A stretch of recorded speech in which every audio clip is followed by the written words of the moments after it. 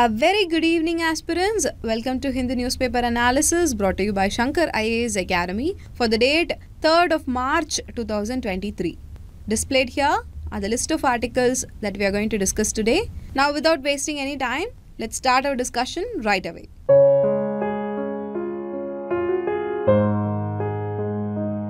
Now look at this news article. It talks about a verdict delivered by a 5-judge bench of Supreme Court. The judgment was on the appointment process of Chief Election Commissioner and Election Commissioners.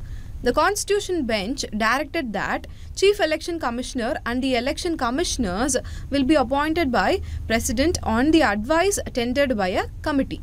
This committee should consist of Prime Minister, Leader of Opposition in Lok Sabha or the Leader of Single Party in Opposition and the Chief Justice of India.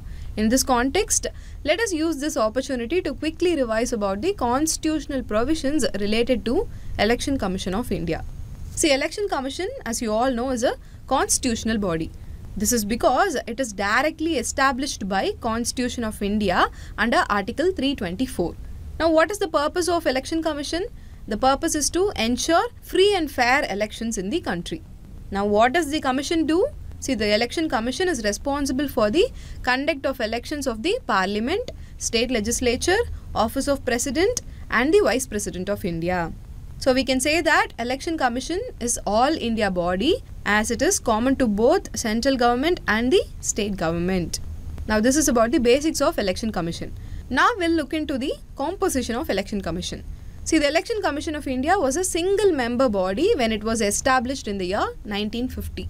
Later, in the year 1989, the Election Commission transformed into a multi-member body.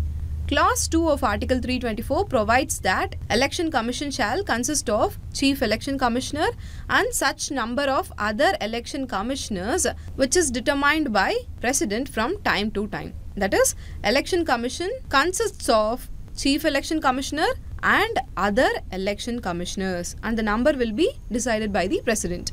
And know that they are appointed by the President of India. So as of now, the Election Commission consists of Chief Election Commissioner and 2 other election commissioners, and they are appointed by the President of India.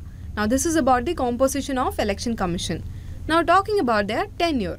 See, the Chief Election Commissioner and the other election commissioners have a tenure of 6 years or up to the age of 65 years, whichever is earlier. So these are all some of the constitutional provisions that you have to remember about Election Commission. Now before concluding our discussion, we'll see how the independence of the Election Commission is guaranteed. See, to secure the independence of action of Election Commission, Article 324 contains the following provisions. Firstly, the tenure of the Chief Election Commissioner is secured. This is because the Chief Election Commissioner can only be removed by the Parliament through impeachment. To make it clear, the Chief Election Commissioner can be removed by the President on the basis of a resolution passed in the Parliament. And this resolution for impeachment should be passed by a special majority in both the houses of Parliament. And the reason for impeachment can either be on the ground of proved misbehavior or incapacity. Thus, Chief Election Commissioner does not hold office during the pleasure of the President, even though he is appointed by the President. This is the first provision which ensures the independence of Election Commission. Now the second one is, when we look into the services of condition of Chief Election Commissioner, it cannot be varied to his or her disadvantage after the appointment. And another important thing you should note here is that other election commissioners or regional commissioner cannot be removed from office except on the recommendation of the Chief Election Commissioner. Now that's all regarding the constitutional provisions of Election Commission. See, in this discussion, we saw static portion. Take note of all of these points, revise it again and again because prelims is coming nearby and you have to save a lot of facts into your mind and then reciprocate it in your examination. Now, with these points in mind, let us move on to the next article discussion. Now, look at this lead editorial displayed here. It talks about India's position on Russia-Ukraine conflict. As many of you know already, Russia-Ukraine conflict has recently entered its second year. See, US and its allies had been nudging India from the start of the conflict to condemn the Russia's invasion of Ukraine. But India has not paid any attention to this particular demand of the Western Bloc led by US. For instance, in the month of February, US and its allies moved a United Nations General Assembly resolution condemning Russia. As usually, India abstained from voting on the resolution. See, this is not happening for the first time. It has happened before also. India has continuously abstained from voting on any of the resolutions passed in UNGA regarding Ukraine war. And this is being particularly done to maintain good relationship with Russia. See, the article given here discusses about India's stand on Russia-Ukraine conflict, how US sees the conflict, and what India can do in these testing times. So in our discussion today, let us look at these points that are discussed in the article. But before that, the syllabus relevant to this article is highlighted here for your reference. Please go through it. See, firstly, as I already said, India from the start refused to condemn Russia for the invasion of Ukraine. It even stepped up its purchase of Russian oil as it was offered at a cheap rate from the market value. And this strategic position of India has triggered sharp responses from the West. See, before the start of the Ukraine war, there was a feeling that India has finally started an irreversible move towards the Western countries with respect to its strategic considerations. As we know, in the recent past, India started moving closer to US and the Western allies. But that changed because of India's stand on Ukraine issue.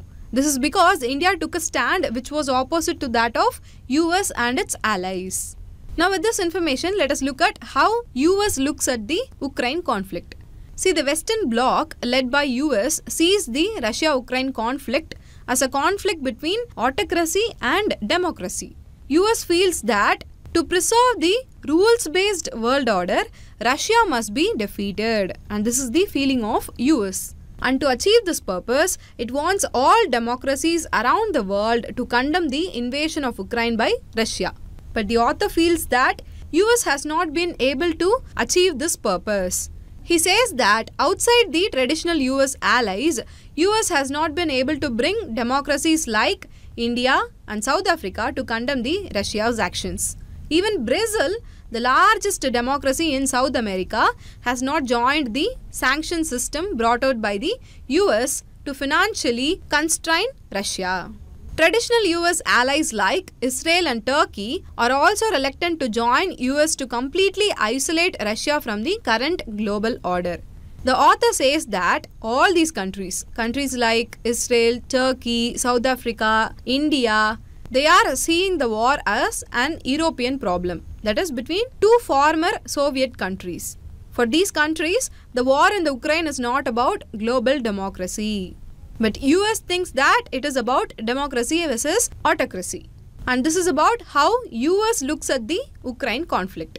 Now let us move on to the question of morality. Is it morally right for India not to condemn a country which has invaded another country which is sovereign? The author feels that while it is morally wrong not to condemn the invasion, India does not have any other option. He feels that national interest triumphs over morality with respect to international relations.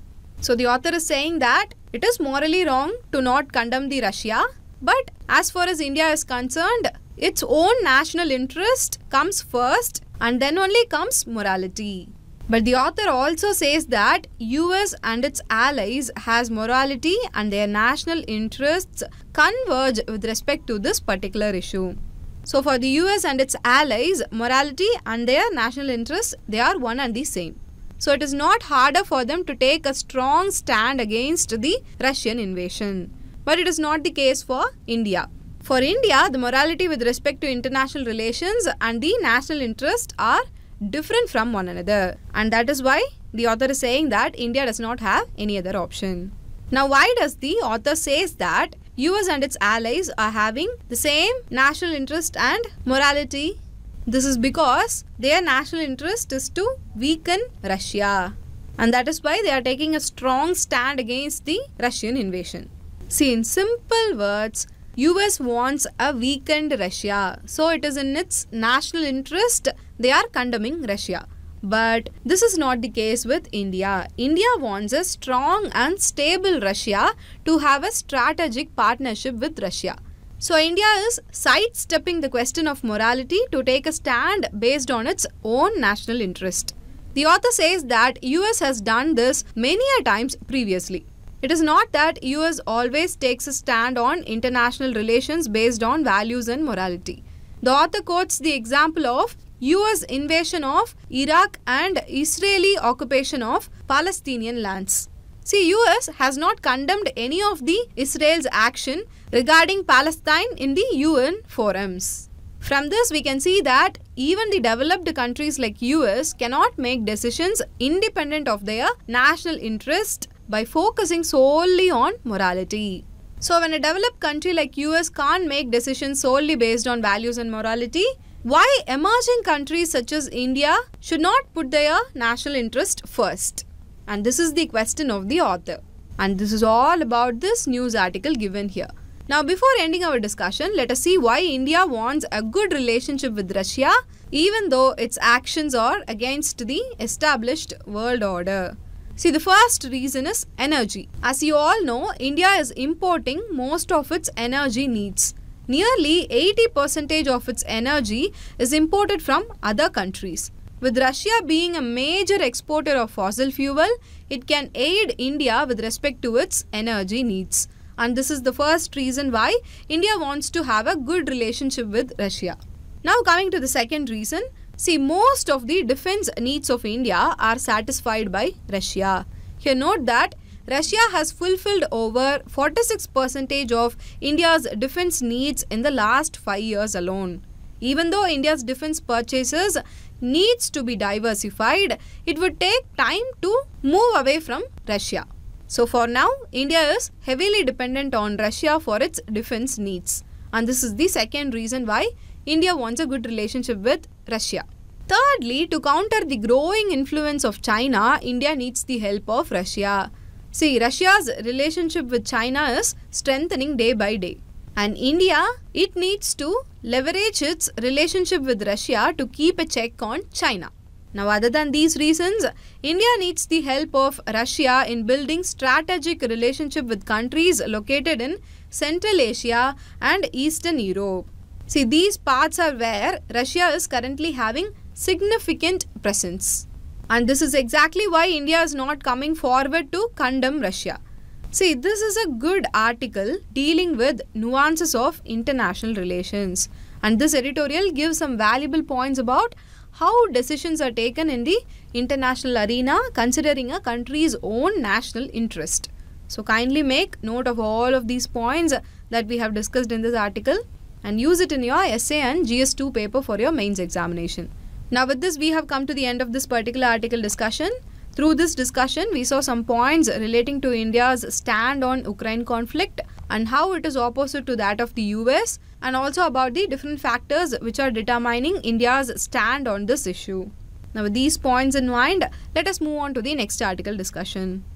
Now look at this news article. The Telangana government has filed a petition in Supreme Court.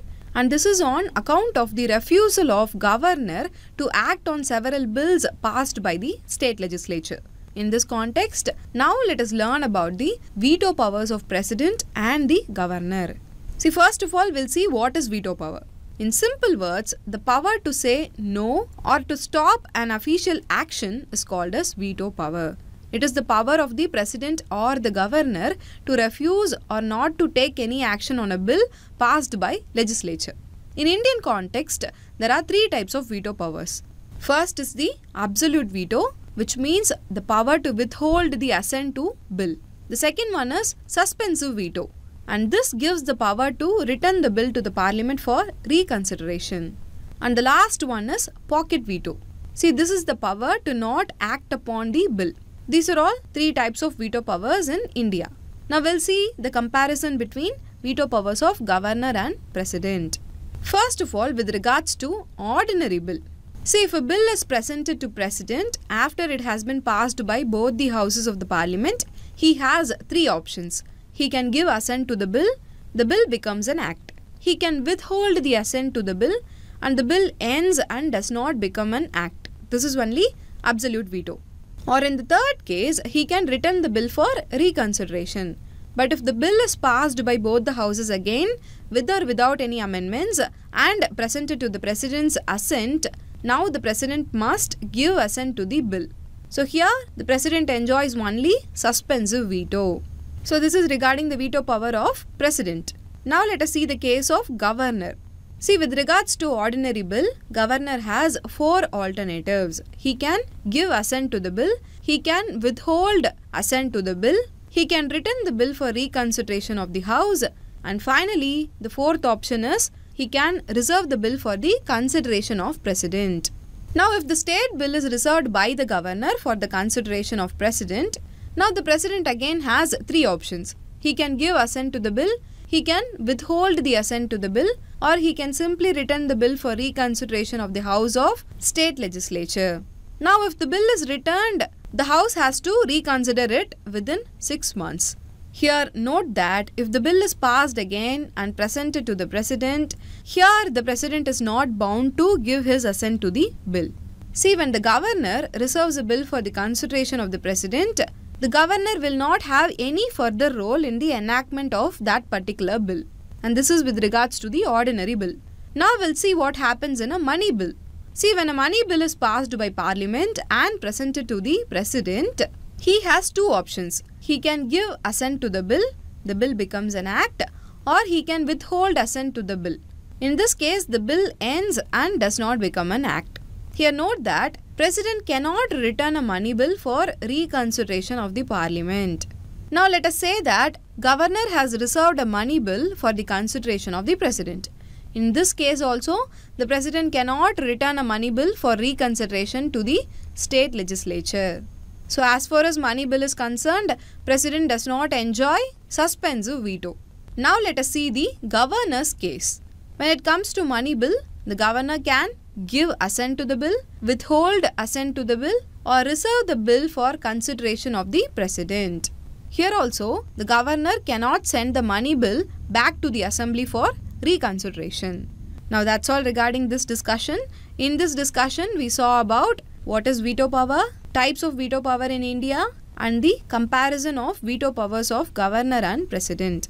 With these points, let us move on to the next news article discussion. Now look at this text and context article. This article is talking about the Sri Lankan financial crisis. In early 2022, Sri Lanka was hit by an unprecedented financial crisis, and Sri Lanka is still struggling to get out of this financial stress. See, the ongoing financial crisis is due to the economic mismanagement, corruption, and the shortage of foreign currency. The data is showing that this economic crisis is the worst since Sri Lanka's independence from Britain in 1948. And this economic crisis is driving millions of people into poverty. Apart from this, the crisis also threatens people's right to health, education, and an adequate standard of living. See, in March 2022, large-scale protests were carried out against the erstwhile Rajapaksa government because of this economic crisis. And this forced the resignation of President Gotabaya Rajapaksa. And subsequently, Ranil Wickremesinghe became president on July 21, 2022. So the new government has been taking many steps in restructuring the debts and also negotiating with the International Monetary Fund for the bailout package. And this is the background of the Sri Lankan financial crisis. Now in this discussion, we'll understand about the ongoing crisis in Sri Lanka and some important points mentioned in the news article. But before that, quickly go through the syllabus that I have highlighted here for your reference.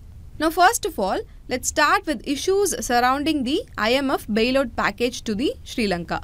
As I said earlier, the new Sri Lankan government led by Mr. Ranil is looking for a bailout package from the IMF. And Sri Lanka is expecting to get around $2.9 billion package from the IMF over a period of 4 years starting by the end of this month, that is March. And out of this expectation, see, Sri Lanka had a hope that it would get IMF package by the end of last year itself, that is 2022, but the process was delayed. This is because of delay in getting written financing assurances from China, Japan and India. Remember, to get a bailout package from IMF, Sri Lanka needs to get financial assurances from its top 3 bilateral creditors, and assurances must be submitted before the IMF to get the fund. And this is the condition. And know that India, Japan and China are top 3 bilateral creditors to Sri Lanka. And that is exactly why assurances from these countries are required. See, India took the lead and sent its assurances to IMF fund this January. Following India's assurances, Japan also provided assurances to IMF fund. Now, China's written financial assurances are only pending. Therefore, Sri Lanka is expecting an IMF package by the end of this month, either with China's assurance or with assistance from other financial lenders of Sri Lanka. See, the IMF program will help Sri Lanka to become more creditworthy in the eyes of global lenders like World Bank or the Asian Development Bank and the bilateral partners or private creditors. And this is all about the issues surrounding the IMF package to Sri Lanka. Now with this information, let us move on to see about the ongoing economic crisis. See, many economists argue that it is the corruption in the first place that led Sri Lanka to this crisis. The corruption was also coupled with Sri Lanka's tendency to implement populist welfare measures. Here, populist welfare measures or populist welfare programs means implementing programs which are attractive to the common public. And the researchers said that the welfare programs are unsustainable and it did not create any valuable outcomes. And these moves only made the economy of Sri Lanka fragile over a period of time. So, corruption is the foremost cause of economic crisis in Sri Lanka. So, according to economists, corruption is the foremost cause of economic crisis in Sri Lanka.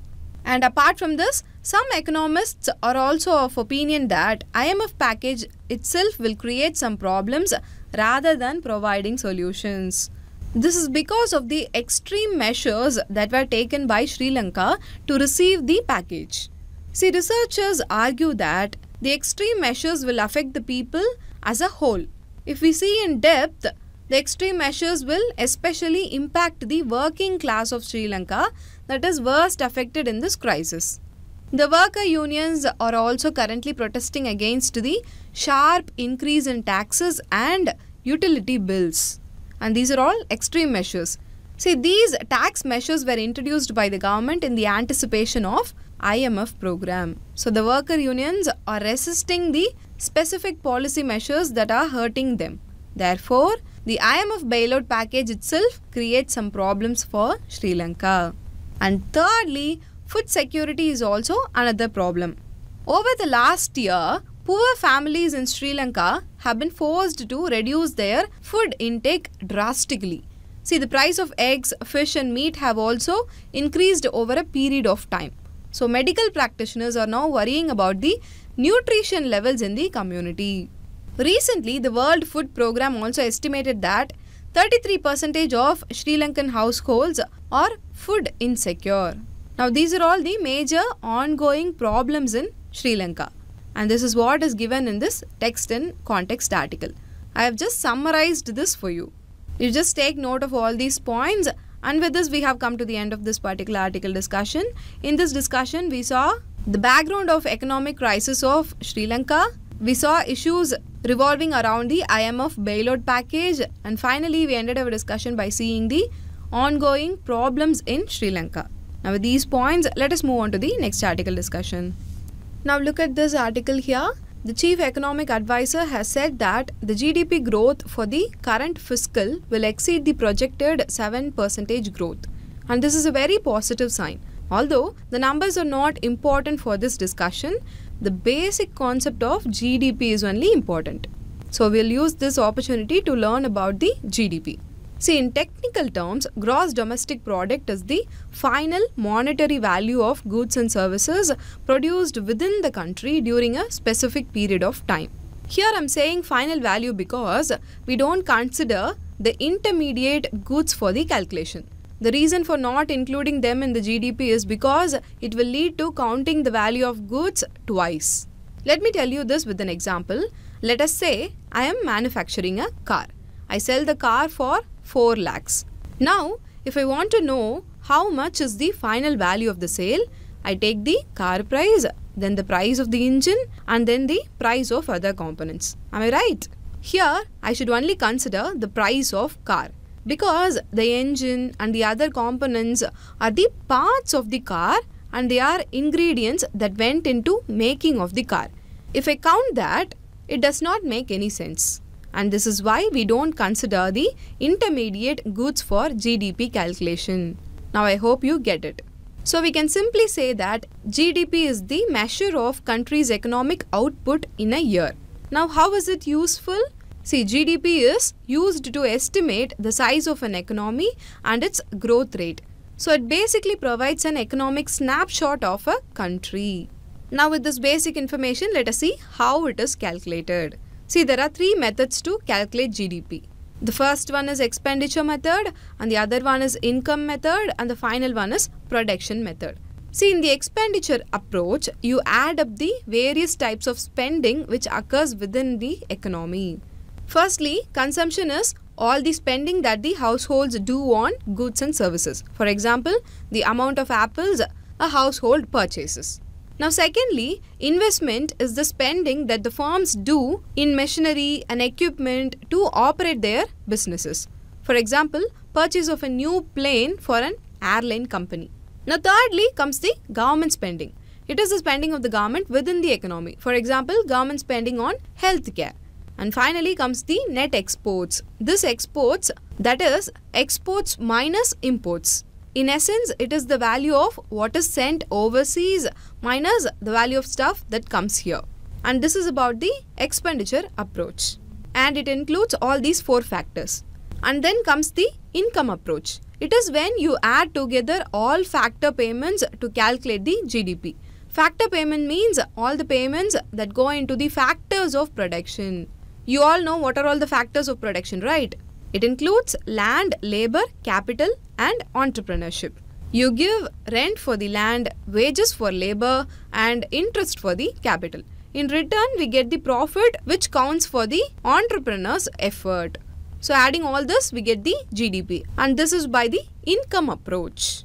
And finally comes the production method. It is where we calculate the total value of all goods produced in the economy minus the value of intermediate goods.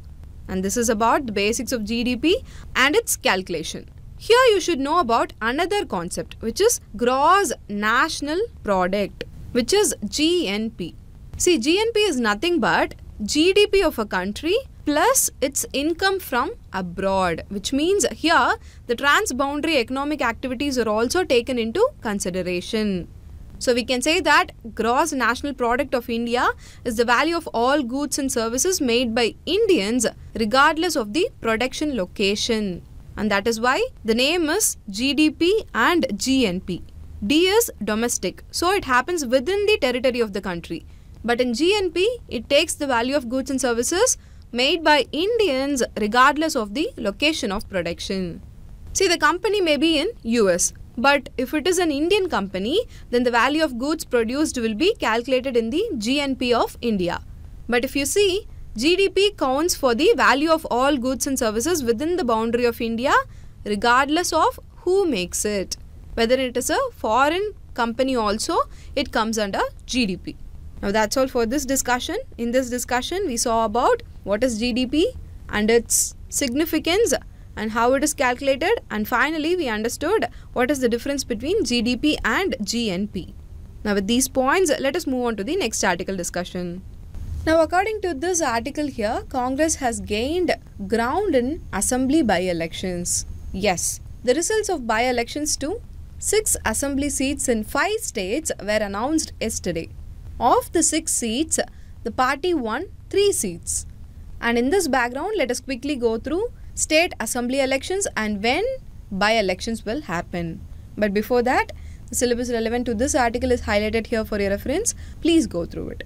See, for starters, we know that in India, there are 3 levels of government. That is, central level, state level and local level. At the central level, elections are conducted to elect the members of parliament, which is known as Lok Sabha elections. For Lok Sabha election, the whole country is divided into 543 constituencies and each constituency elects one representative as a member of parliament. Now at the state level, an election is called assembly election. However, unlike centre, each state is divided into a different specific number of assembly constituencies.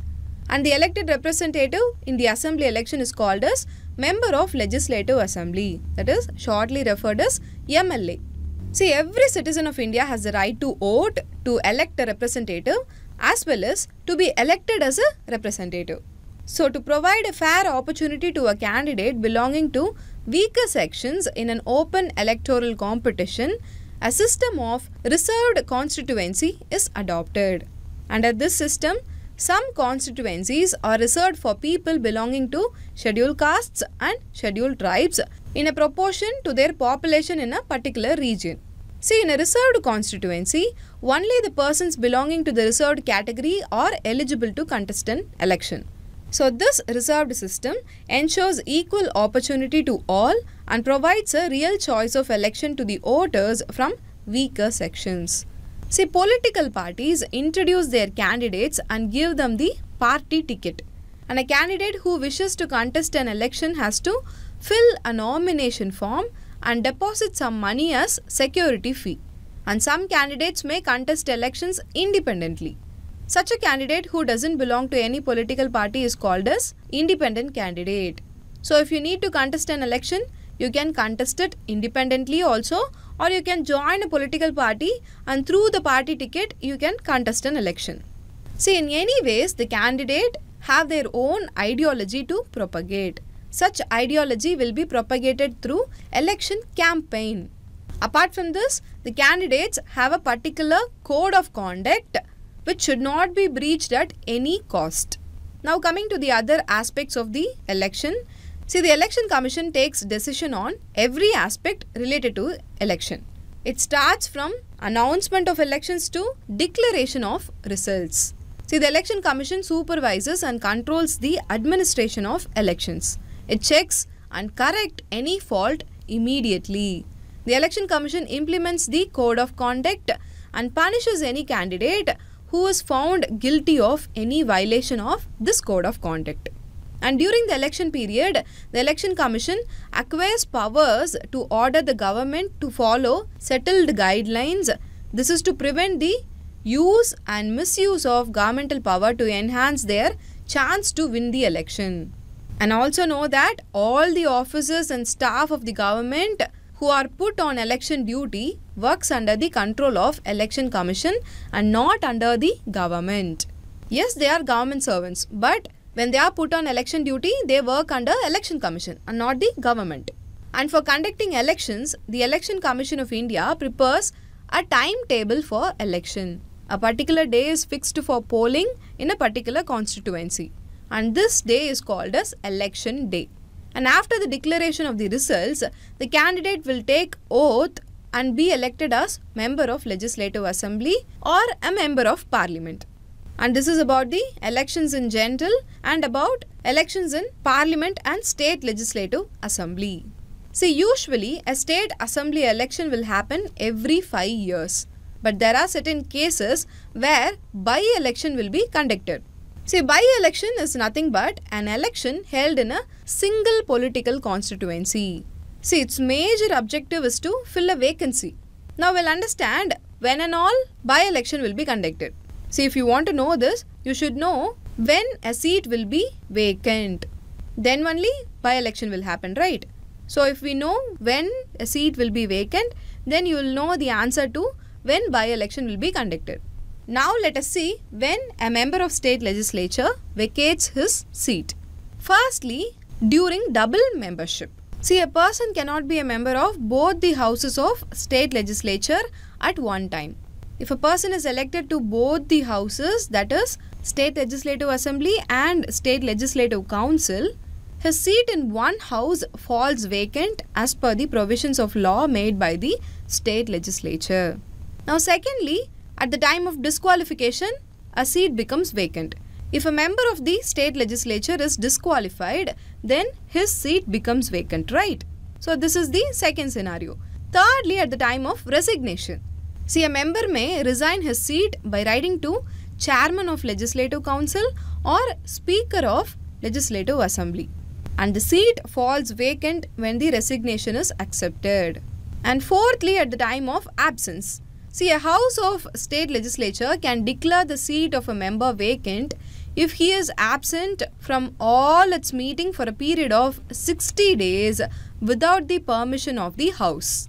And finally, there are other cases where a member has to vacate his seat in either house of the state legislature, and these cases are if the election is declared void by the court, or if the member is expelled by the house, or if the member is elected to the office of president or the office of vice president, or if the member is appointed to the office of governor of a state.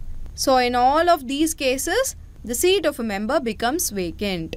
And with this, we have come to the end of this particular article discussion. In this discussion, we saw about elections that are happening in India. We saw central level and state level elections. We saw the procedure and we saw some important details regarding election. And finally, we ended our discussion by seeing the scenarios where the seat of a member becomes vacant. Now with these points, let us move on to the next article discussion. Now look at this final article here. The news is that last Wednesday, the Tamil Nadu government signed a memorandum of understanding with the United Nations Environment Program. This is to develop an urban cooling program in the state. The cooling program is being undertaken under the framework of Cool Coalition and the India-Denmark Green Strategic Partnership.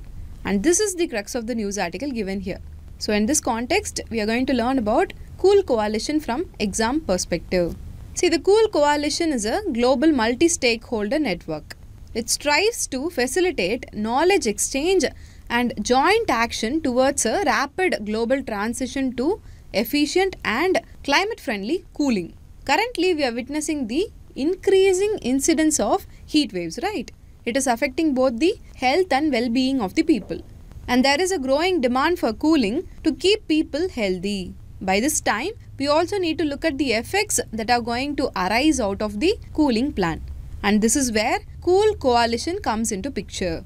As I said already, the Cool Coalition aims to facilitate efficient and climate-friendly cooling. Apart from this, the Cool Coalition aims to link the action across the Kigali Amendment to the Montreal Protocol, Paris Agreement and the Sustainable Development Goals. As we all know, Paris Agreement is legally binding international treaty on climate change. It was adopted by 196 parties at the UN Climate Change Conference in Paris in December 2015. See, this is a brief about Paris Agreement. To know about the Kigali Amendment, we have to first understand Montreal Protocol. The Montreal Protocol is a global treaty that was designed to protect the ozone layer. This is done by phasing out the production of numerous substances that are responsible for ozone depletion. Now coming to Kigali Amendment, it was adopted by 197 countries on October 15, 2016. This amendment aims to phase down the hydrofluorocarbons. Know that hydrofluorocarbons are man-made organic compounds and it is also a greenhouse gas. See, HFC, that is hydrofluorocarbons, is not directly linked with ozone depletion. But these HFC emissions cause the increased warming of the stratosphere.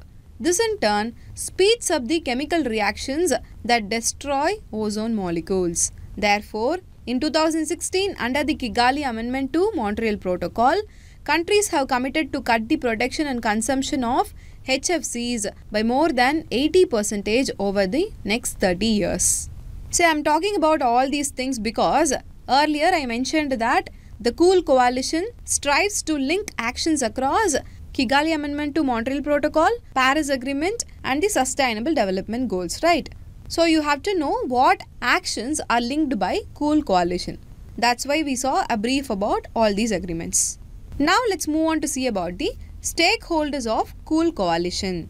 See, the Cool Coalition connects a wide range of key actors from government, cities, international organizations, businesses, finance, academia and social society groups. Know that Cool Coalition promotes a cross-sectoral approach to meet the cooling needs of both industrialized and developing countries. And this is done through better building design, energy efficiency, renewable energy sources, while phasing down the emission of hydrofluorocarbon. That's all regarding this news article. In this discussion, we saw about Cool Coalition, its significance, its action process, and finally we ended our discussion by seeing the stakeholders of Cool Coalition. Now with these points in mind, let us move on to the next part of the discussion, that is the practice prelims question discussion. Today we have 4 questions for discussion. I'll solve 3 of them, and as usual one of them is a quiz question for you. Now let us take this first question for a discussion. As you can see, it is a previous year question which was asked in the year 2017. The first statement says the Election Commission of India is a 5-member body. See, this statement is incorrect. It is a 3-member body. As of now, there is 1 Chief Election Commissioner and 2 Election Commissioners. Statement 2. Union Ministry of Home Affairs decides the election schedule for the conduct of both general elections and by-elections. See, if you had listened to our discussion very carefully, then you know that this statement is incorrect. Because Election Commission of India is only mandated to fix the election schedule. Now coming to statement 3, Election Commission resolves the disputes relating to splits, mergers of recognized political parties. See, this statement is correct. So the correct answer to this question is option D, 3 only. Now moving on to the second question. Governor can reserve a bill for consideration of the President in which of the following cases? If the bill endangers the position of State High Court, if it is opposed to the directive principles of state policy, against the larger interest of country. See, Governor can reserve a bill for the consideration of the President when the bill violates the Constitution or if it is against directive principles of state policy. He can reserve if the bill conflicts with the union powers, and also if the bill is against the larger interest of the country and people. And finally, he can reserve the bill if the bill endangers the position of High Court and the state. So the correct answer to this question is option D, 1, 2 and 3. Now moving on to the third question. Which of the following statements describe GDP of a country? A. It is the income earned by all factors of production in an economy. B. It is the total expenditure incurred by all entities on goods and services within the domestic boundaries of a country. C. It is the monetary or market value of all goods and services produced within the borders of the country. And D. All the above. See, from our discussion itself, we know that these are all 3 methods of GDP calculation. So it describes GDP of a country. So the correct answer is again option D, all the above. Now aspirants, look at this question. See, it is only the quiz question for the day. Read the question. It is also a previous year question. Think about it and post your answer in the comment section. Aspirants, I have given here the mains questions for your practice. So if you are interested, write it and post your answer in the comment section. If you have any queries related to the articles that we discussed today, post that also in the comment section. With this, we have come to the end. If you find the video useful, like, share and comment, and do subscribe to Shankar IAS Academy's YouTube channel for further updates. Thank you.